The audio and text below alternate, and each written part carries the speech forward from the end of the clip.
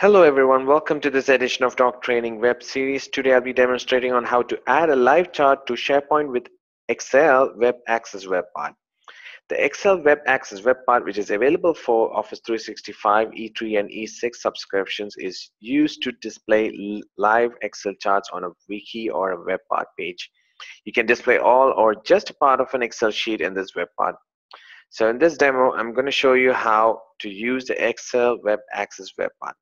So before that, let's go and work on the Excel data that you want to import. So I have one, it's a sales data, right? So what I'm trying to achieve here is, let's say I have a sales portal, right? Now our sales department site requires a graph, right? So what I'm going to do is I'm going to use the Excel Web Access Web Part. I'm going to generate a chart which is going to show the profit, sales and the profits of an organization.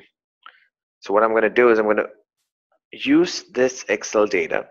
And what I'm going to do is I'm going to create a pivot table, and then I'm going to add a graph connected to the new pivot table, and then I'm going to save the spreadsheet to the SharePoint library, or I'm just going to drop it to one of the document libraries of the sales site. And then what I'm going to do is I'm going to add a new Excel Web Access Web Part to the home page, and then connect this Excel, which is uploaded into the document library, to the SharePoint Web Part, and then I can get my data. So here, as you see, I have a date, region, product, category. I have product, the customer name, sales, cost, future cost, profit, future profit, and the salesperson data. So what I'm going to do is I'm going to insert a pivot table. Right, so select this, right, and then I can add it to a new worksheet, right? Here you go. Now I need to add the details, what I need. So I'm going to drop profits to values. I'm just gonna keep it as sum. I'm just gonna call it profits, right? And then next one is sales.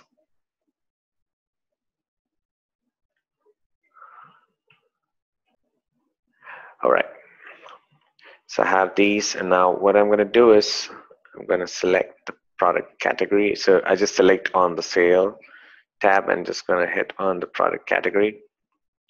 There you go. So now I have the details here. Now what I'm going to do is obviously insert a chart, right? Based on this data, let's go with the 3D chart, right? There you go. So now I have it here. Perfect. Shows the categories. They have the profit and sale data, the values, right? And it's going to categorize based on the product category. So furniture, grocery, stationery, right? Yeah, I almost forgot. I just forgot to put the currency. So yeah, so just format the type of currency that you require, right? All right, so now let's click on this chart. Now what do you see here? The name of the chart is chart 2. This is very important that you need to remember the name of the chart. It's because you're going to import this Excel to the Excel web part, right? So it's very important that you remember the name of the chart. And what I'm going to do is I'm going to save this. I'm just going to drop it for now.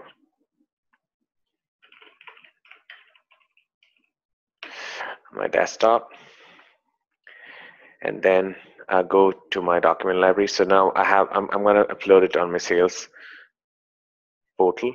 So I'm just going to drag this file. Okay, so perfect. So now I have this Excel data uploaded to documents, share documents folder under my sales portal, right? Now the next thing what I need to do is go back to my SharePoint page. Now let's say this is my sales portal, right? What I'm going to do is I'm going to hit on the page button and then click on edit. Just gonna add a new web part, right? So I select the empty space here. I can take out whatever I don't want to. So yeah, let's take this out. And then I'm gonna click on insert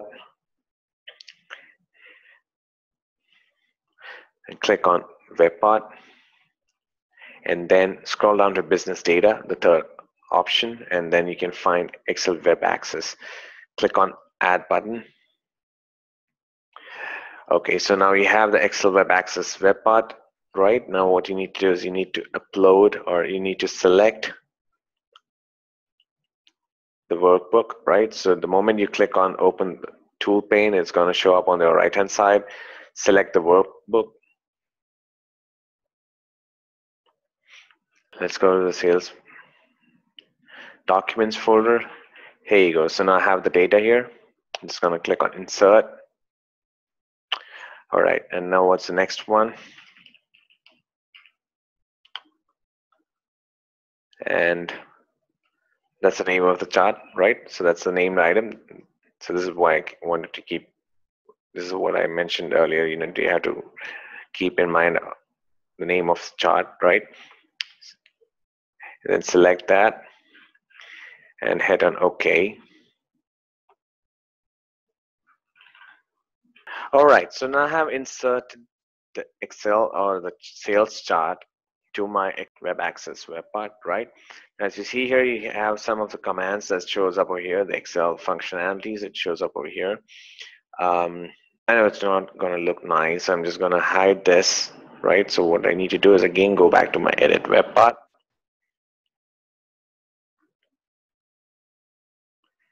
And then what I need to do is select none for type of toolbar, and then go back to appearance, and then also disable the Chrome type, so it's none again.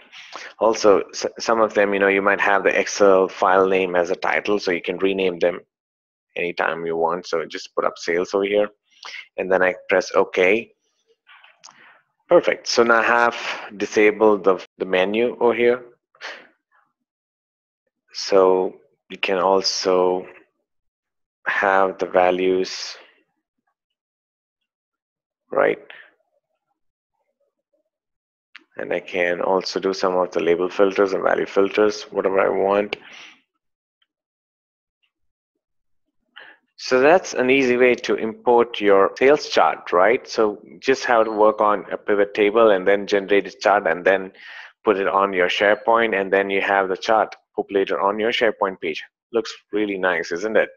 I'm sure you can try it out for yourself as well. So that comes to an end for my SharePoint video. I hope you enjoyed watching this.